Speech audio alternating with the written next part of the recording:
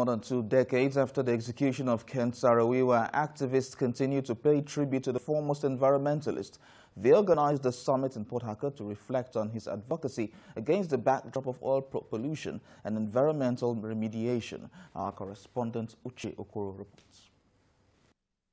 November 1995, a dark month in Nigerian history, remembered as the time when renowned environmentalist Ken Saro-Wiwa and 8 others were executed for trumped-up charges against the state.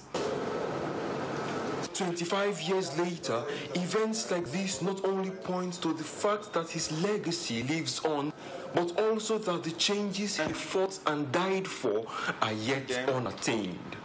Have our community people learned the lessons of organizing, mobilizing, and engagements? Perhaps very little. Government at the time detested Ken and his style of struggle. Has that changed today? Perhaps again, very little. Shall history be obliterated?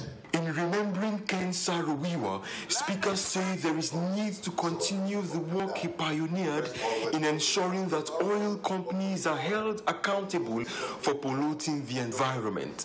They lament that in Ogoni, the hometown of Ken Saro-Wiwa, oil spills persist while the authorities pay lip service to the cleanup exercise and alleviating the sufferings of affected residents. We're still unwilling to learn. We've seen that our country is being stolen blind, being raped,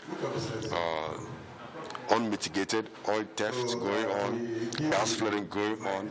Why can't we learn? These are lessons that we have not learned.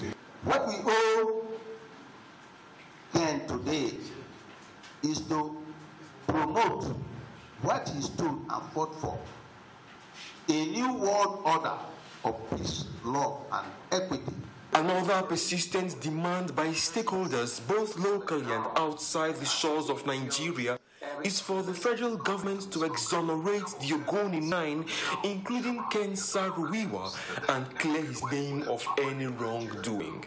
The group, the Environmental Rights Action, together with other partners and stakeholders here, have revealed plans to institute an annual Environmental Justice Award in honor and memory of 2 icons in the struggle, Ken Saro-Wiwa and Oronto Douglas.